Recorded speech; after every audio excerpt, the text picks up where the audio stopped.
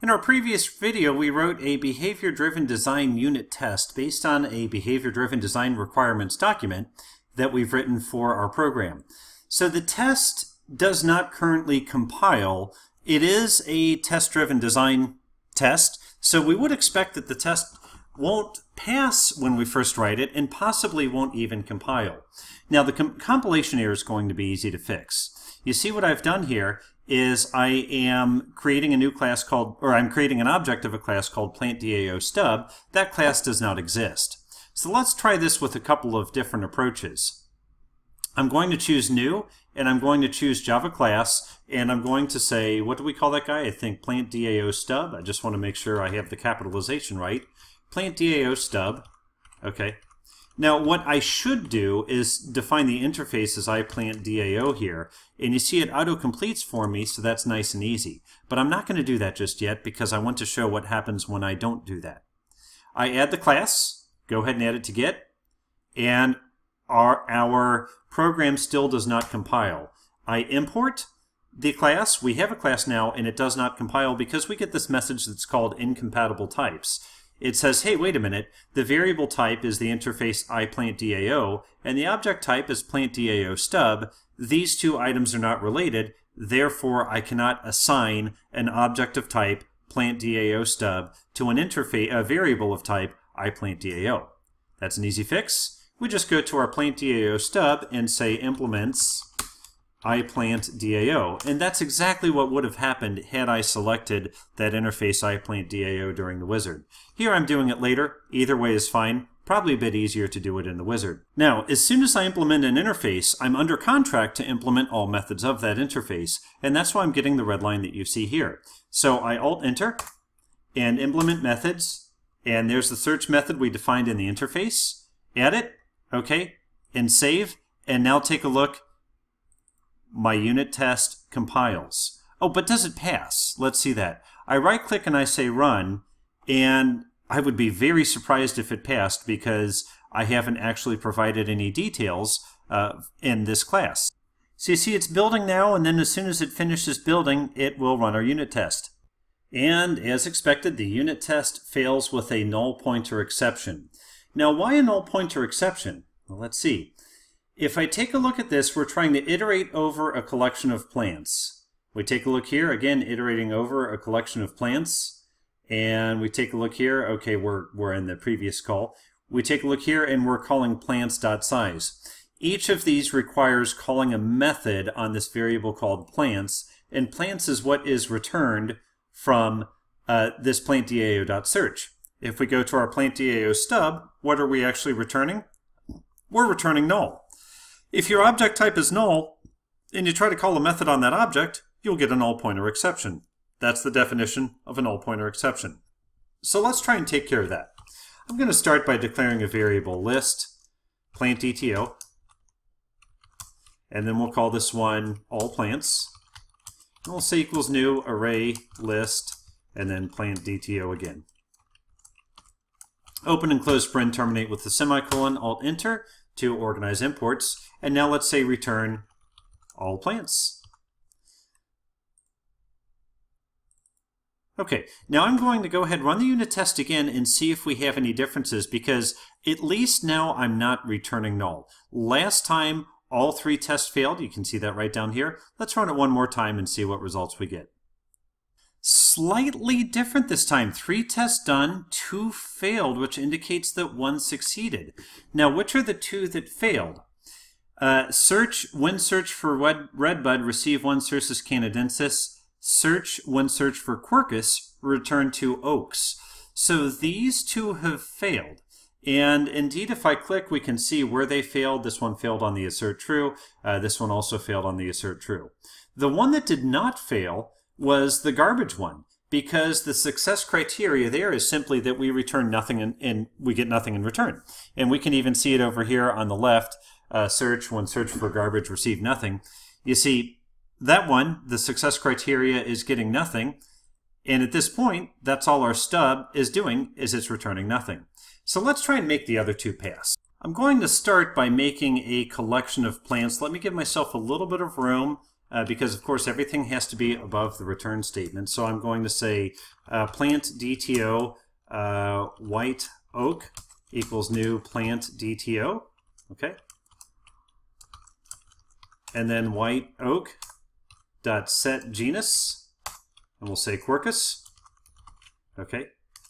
White oak set species, Alba, and finally white oak dot set common. Guess what? White oak. Okay, and let's not forget the part I always forget, all plants dot add, and then white oak. Okay, let's do our English oak. So plant DTO English oak equals new plant DTO.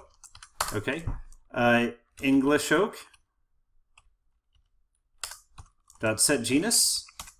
Oh, species, we got that one by mistake, so we'll go ahead and say Rober, and I'll put English oak. Set genus, we'll put that as Quercus. Okay, and English oak dot set common, and we'll say English oak. Terminate with the semicolon, do the part I always forget, all plants dot add English oak. Okay, and then Paw, we'll go ahead and add our Paw as well. So I'm sorry, our Cercis canadensis eastern redbud, and add that to our collection of plants. So now we have 3 plants. Surely we could have more, but now we can make a simple filtering mechanism. So you know what? I don't actually want to return all plants. I only want to return matching plants. Matching plants. So let me make another collection. We'll say list plant DTO matching plants equals new array list plant DTO, just like so. Okay, and now we're only going to add to the matching plants, only add to the matching plants where the plant contains the search term in one of its attributes.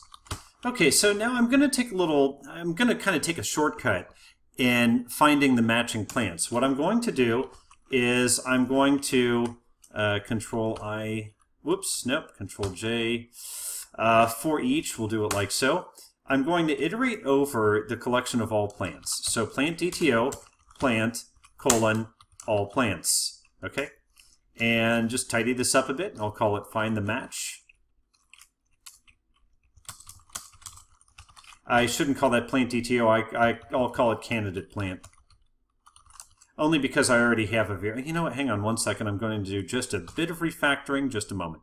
Okay, looking a little better. I had called this variable up above, I'd called it plant, which caused a conflict with the variable down here. Instead of renaming this iteration variable, it makes more sense to rename this variable up here. Now, let's think about our given when then. Let's think about our test. We're searching for, in one test, we're searching for a common name, which is redbud. In the other test, we're searching for a genus, which is Quercus. And then the other test, we're simply searching for garbage. So one requirement we have is that the search term can be across any of these fields, so we need to search them all. A good way to do this is to go back to our plant DTO and see if it has a toString method, and it does not. So let's make one.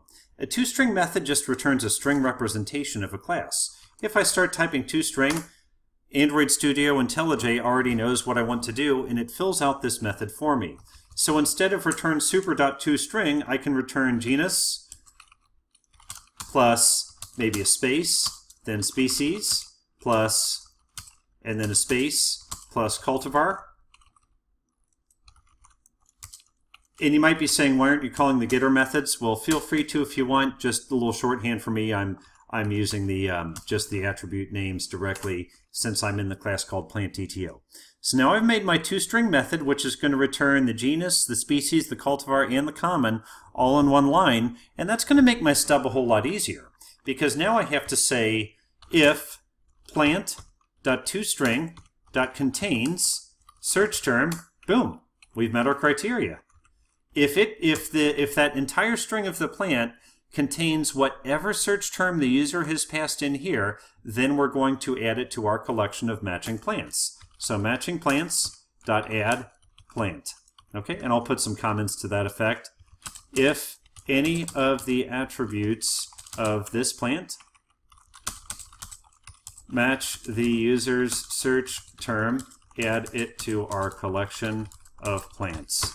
Okay, I feel pretty good, but you know what? How am I going to know for sure if it works? Well, there's one easy way. Let's go ahead and run our test and see how many tests pass. Just a moment as this builds and runs. And magic, take a look. All tests pass. So I can click, I can see that all tests pass. A handy thing about new versions of Android Studio, it is common to have a whole lot of tests in one test file. Notice that every method that is annotated with that test is where my test begins.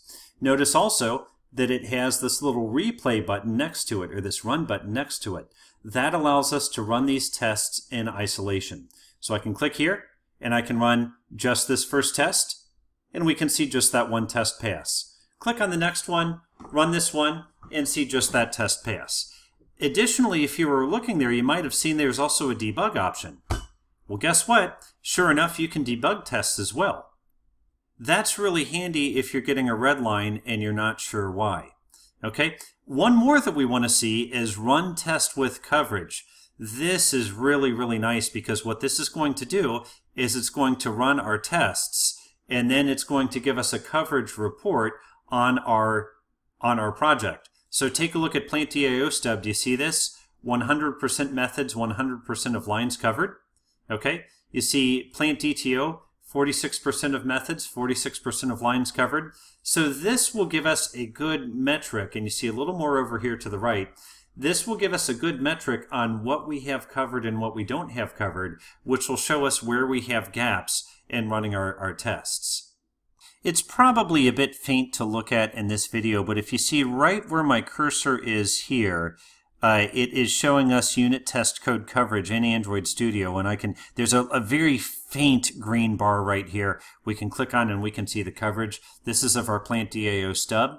Because our plant DTO was also used, we can click and we can see here that some but not all of this was covered with a unit test. We didn't write a unit test against the global unique identifier, so that has a little red marker.